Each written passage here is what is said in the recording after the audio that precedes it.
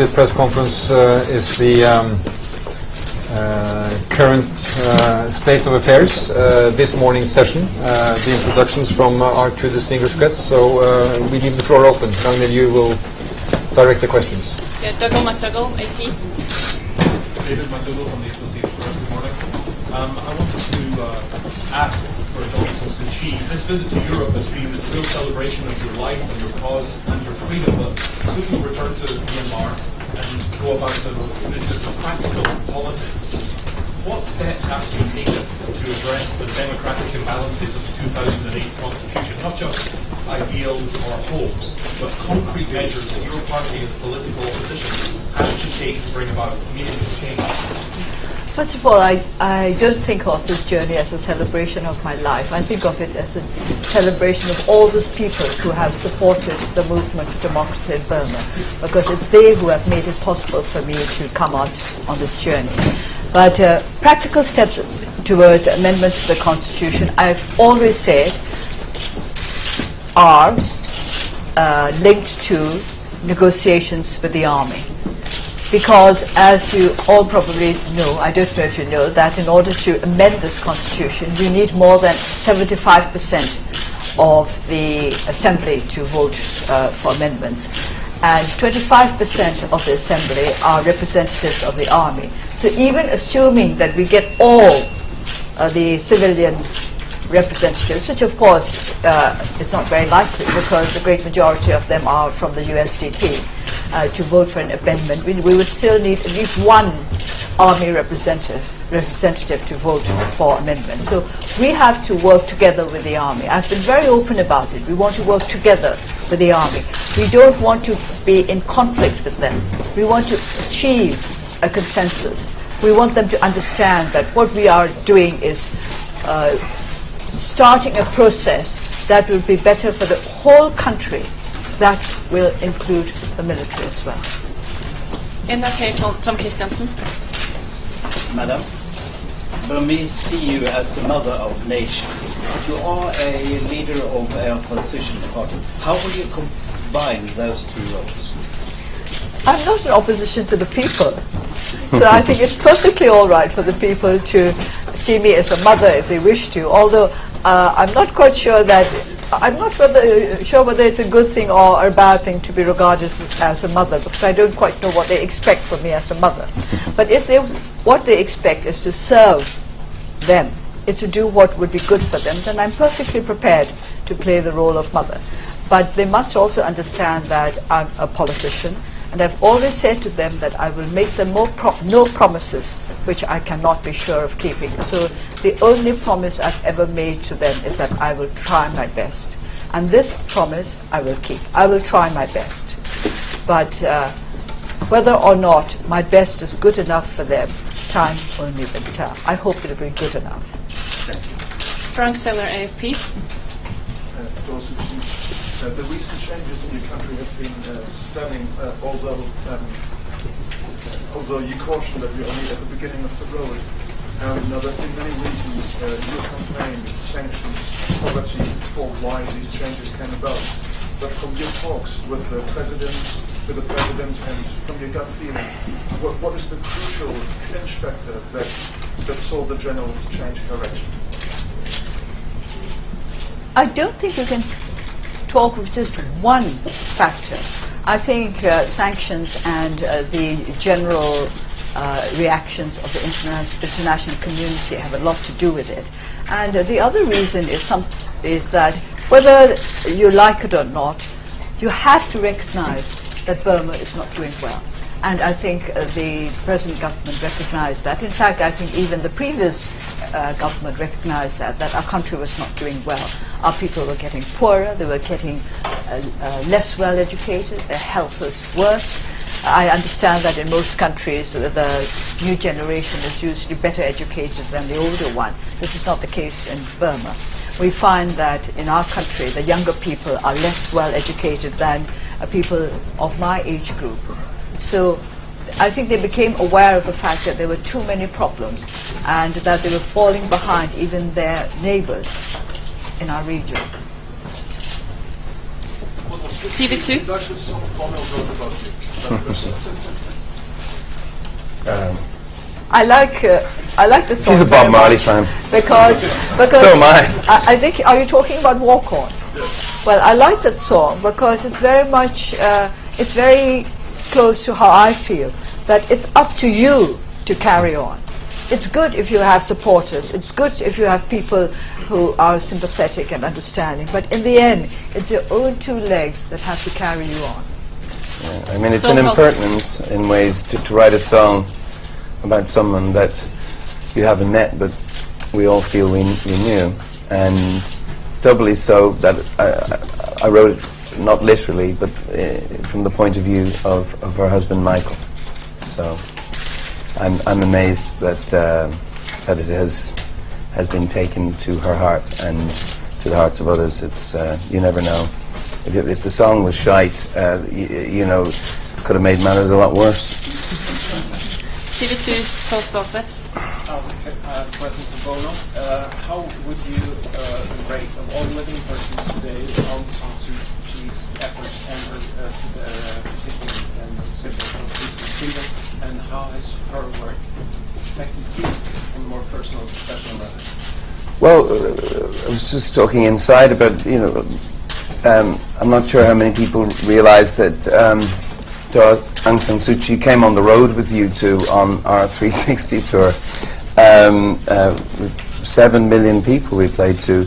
She was there every night, a digital version, but she's very good live, and she made a real connection with our audience, indeed speaking to our audience. We would leave the stage and leave her to the audience and telling them that their voices were powerful and that they could be heard all the way to Burma. You know, and then there's the, you know, we have the, you know, we have a few people who would arrive up with a T-shirt with ASSK on and think she was a speed metal band from Asia, and it's sort of great that in a U2 crowd, not everyone's a political science student, but we had this, you know, we were responding to her call to make sure that the people of Burma and political prisoners of Burma would not be forgotten. I can't possibly assess what this lady will mean to the world. I can tell you what she means to me. And it's really her non-violent position that I find so impressive, because perhaps I find it hard to fathom. I'm a student of non-violence because I find it very hard to imagine how you can be so. And you know, you get the feeling with Daw Suu that it's not that, you know, peace is not the absence of war around us, but rather peace is the absence of war within us. And I think it's that sort of position that's unusual in a politician. And I think she will be remembered for that kind of spiritual insight, really, as much as the sort of nitty-gritty of her politics, because she's a tough customer too. Aftenposten, Kristoffer Rønneberg. You mentioned donor fatigue and compassion fatigue in the Nobel speech on Saturday. And you said it in relation to being at the refugee camp in Thailand. A lot of countries, including Norway, are now shifting their aid efforts from the exile communities to within the Burmese borders. How do you see that shift? Is it too early, especially since we're in Norway with regards to the Norwegian situation? And is it right of the international community to use the name Myanmar instead of Burma? Well, first of all, let me explain the Myanmar-Burma part, because it's in a way quicker. The reason why I objected to the change of name was not because of the change itself, but because of the way in which it was changed. The State Law and Order Restoration Council, I think it was called, at that time, simply announced one day that the name of the country, the international name of the country, would be changed from Burma to Myanmar, without so much as a buy or leave where the people were concerned. And this, of course, is the ultimate in undemocratic practice, that the people did not even have a right to decide how they were going to be known to the rest of the world. And this is why I keep to Burma. because of the way in which it was changed, not because I object to the name Myanmar in itself. Now, with regard to donor fatigue and compassion fatigue, what you mentioned is true, that there seems to be more focus on helping organizations within the country than organizations outside the country. But I think that's a little different from compassion fatigue. A change of focus is not necessarily the result of compassion fatigue, but it could be linked to it. So while I am not objecting to help for those organizations within the country which will strengthen democratic institutions, I do not think that refugees in particular should be, there are many groups abroad, of course, we talk about exile groups in general, but I am of the opinion that refugees in particular should not be forgotten, and that the donors should continue to do the good work that they have been doing. I also mentioned the fact that the Thai government also needs to be helped, because host countries have responsibilities and problems and difficulties that need to be resolved with the help of the international community. The gentleman in the red ribbon. Mentor from the BBC for me to ask for student Burmese please. It was something to go right about. The country never experienced genuine political negotiation with the Taliban. So, one case in the Korea, the Korea time we do some about it. How to check out the grind to the negotiation of finding out the messages of what. Now, to me, who are going to South Korea,ပထမဦးဆုံးကတော့ကျမနဲ့သမ္မတကြီးဦးသိန်းစိန်တွေ့တာကတော့တယောက်နဲ့တယောက်တွေ့ပြီးတော့ဆွေးနွေးတာနေတာပေါ့နော်။ဒါပေမဲ့ဒီဟာတကယ်နိုင်ငံရေးဆွေးနွေးပွဲလို့ကျမကတော့မမြင်ပါဘူး။ဘာဖြစ်လဲဆိုတော့ဒါလူဦးနှစ်ယောက်ကြားမှာဆွေးနွေးမှုပဲဖြစ်ပါတယ်။အဲဒီဆွေးနွေးမှုဆိုတာဟာဒီဓာတ်နဲ့ပို့ပြီးတော့ကျေပြတ်မှုလိုပါတယ်။အဲ့ဒီဟာကိုကျမဆိုလိုတာပါ။အဲ့တော့တကယ်နိုင်ငံရေးဆွေးနွေးမှုဆိုတာဟာအားလုံးစပွဲဝိုင်းမှာထိုင်ပြီးတော့သက်ဆိုင်တဲ့သူတွေအထူးဖြင့်တိုင်းရင်းသားတွေလည်းပါမယ်။ကျမတို့အစိုးရဘက်ကလူတွေလည်းပါမယ်တိုက်ခံဘက်ကလူတွေလည်းပါမယ်ကျမတို့တိုင်းရင်းသားလူမျိုးစုတွေကိုကိုစားပြုတဲ့ပုဂ္ဂိုလ်တွေလည်းပါမယ်ဒါအိုမှကျမတို့ကဒါတကယ်နိုင်ငံရေးဆွေးနွေးပွဲလို့ခေါ်နိုင်မှာပါကျမတို့နှစ်ဦးချင်းကြားမှာပြောတာဆိုတာဆွေးနွေးတာလောက်နဲ့ဒါနိုင်ငံရေးဆွေးနွေးပွဲဖြစ်မြောက်တယ်လို့မဆိုနိုင်ဘူးဆိုတဲ့အဓိပ္ပာယ်နဲ့ကျမပြောတာဖြစ်ပါတယ်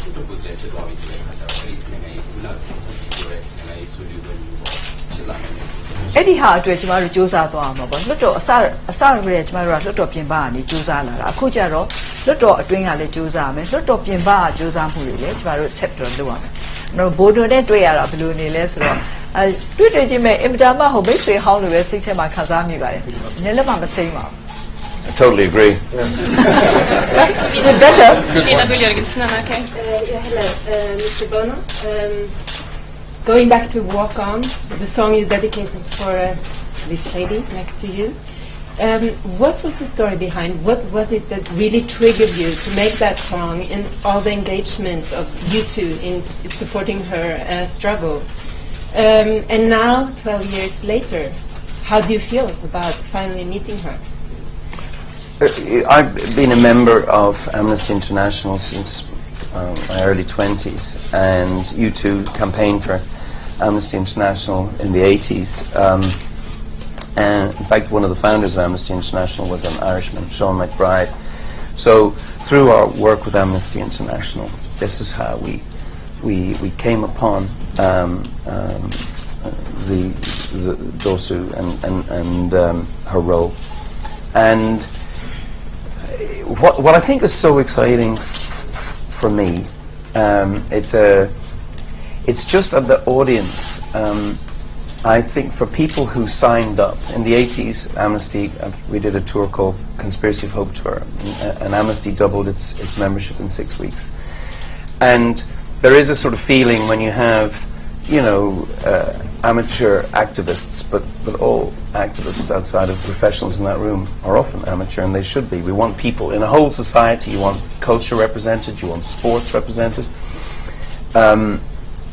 So for them to see that progress can be made, for our audience, for the organization I represent, one, there's 3 million members of the one, the organization we founded, for them to see that if you raise your voice, that it is heard, Now, whether it's heard by the captors in Amnesty's case or the captives is open to debate. But I have a funny feeling that military dictatorships are not just about muscle, they're quite vain.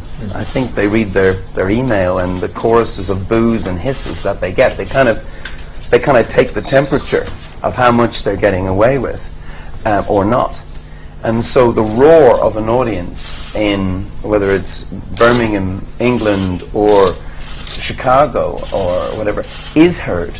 And I think seeing progress in Burma is just a great thing to encourage more people to get involved in the political process. And how do you feel about it? I'm starstruck, I think is the word, but I'm managing to get over it. I mean, I'm pretending like I'm not. Last question to the gentleman, the second row. Hi, with National Public Radio of the U.S. Some people would dispute your characterization that the root of the Rohingya problem is law enforcement's inefficiency or corruption among the immigration people. Some say the root of the problem might be your government's policy to deny citizenship to the Rohingya.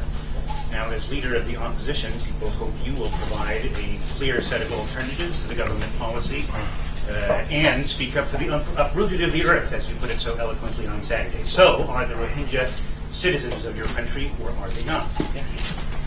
I spoke about rule of law, and rule of law covers rules of citizenship as well.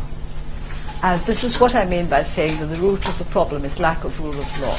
We are not certain exactly what the requirements of citizenship laws are. I will mention one particular case of one of our candidates for the last by-elections who was disqualified because, in accordance with the election regulations, all candidates have to be born of nationals. Both parents must be nationals. Now, this candidate of ours, his parents were both of them were Burmese nationals when he was born, but later his father took up another nationality, and on those grounds he was disqualified as a candidate. So this is what I mean.